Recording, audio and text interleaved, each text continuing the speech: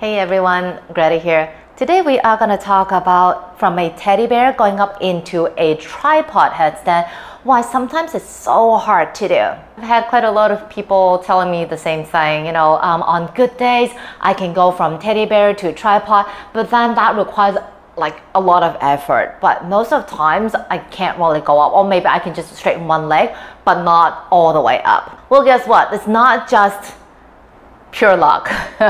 There's actually a little bit of technical aspect involved. Before we do anything, we need to understand how to balance in an inversion. So for all inversions, yes, in order to fully balance, shoulder stand, not. Wait, let me just rephrase. For handstand, pincha, headstand, and tripod, okay, for the body to stay balanced upside down, your hips need to be above the shoulders, okay? And that's the reason why. So from a teddy bear, a lot of people find teddy bear is super accessible simply because you're placing your kneecaps on the triceps, and that feels very safe. But then the moment when you want to lift your legs up into a full tripod, that's where the problem, or that's where the challenge comes in.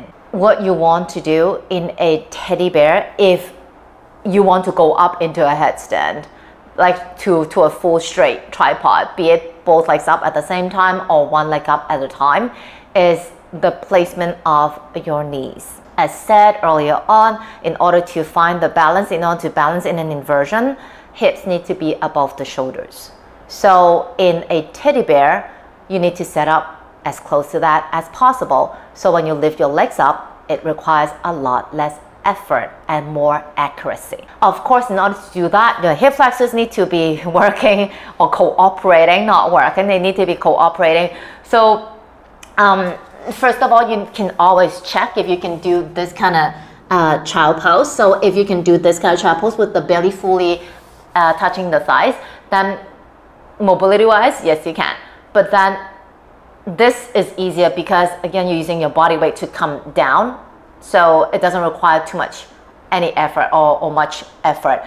But when you're going upside down, then these guys need to really do the work. So before we actually go up into the tripod headstand, what you can do is do things like this. Maybe do both poses where your thighs and your belly are touching together, closer together, or even when you're doing this kind of abdominal work, you want to feel the thighs really coming in close to the body and not too far away. If it's too far away, then it will be very challenging for you to actually do the inversion. So after you pass that, when you do the tripod, of course you need to warm up properly with the shoulders and all that stuff, right? So I'm assuming that you've done all that.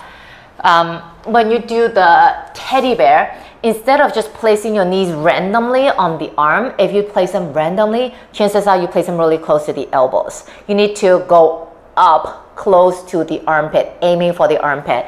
So for this one, when you're aiming your knees right into the armpits, shoulders need to be firm. Don't wiggle, don't move around. All right, that's your base. So from here, place the head down to the floor. And then what I do is I bring the leg out and up like that instead of just pulling it in like so, just to create a bit more room for my knee to go up as close to the armpit as possible, shoulders away from the ears, and the other one the same.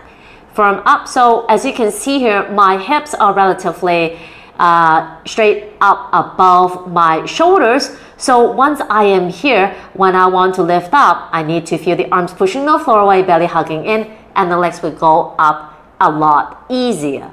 So this is both legs up at the same time. And if I want to go one leg straight, I just bring one leg all the way up straight, and the straight leg would pull my bottom leg to go up as well. So that was the good example. So when you look at it, you'll be like, yeah, I mean, that looks very natural and easy. So what were you talking about?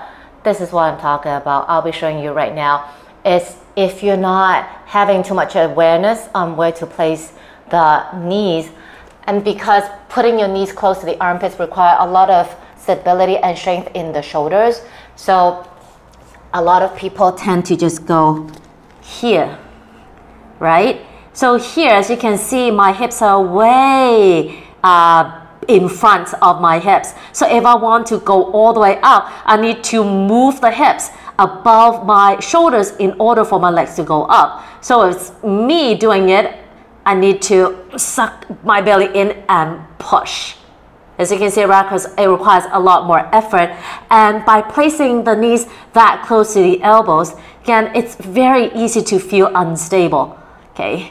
Because the elbows are the furthest joint away from the shoulders. Shoulders need to be stable.